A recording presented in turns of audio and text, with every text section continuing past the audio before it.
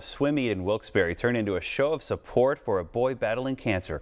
12-year-old Nathan Tyndall hit the water today for the first time since being diagnosed with a brain tumor in 2012. He has undergone 2 surgeries and radiation treatment. Today's swimmers taking part in the 39th annual St. Patrick's Invitational at the YMCA in Wilkes-Barre swam for Nathan.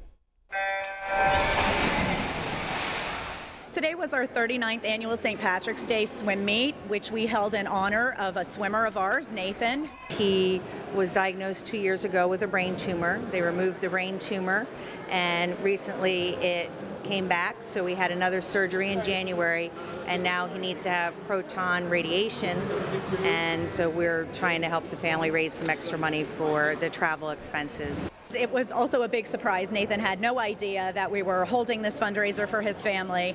They basically threw this thing for me where everybody wore these shirts that says "I swim for Nathan," and it's just amazing because I just feel so awesome.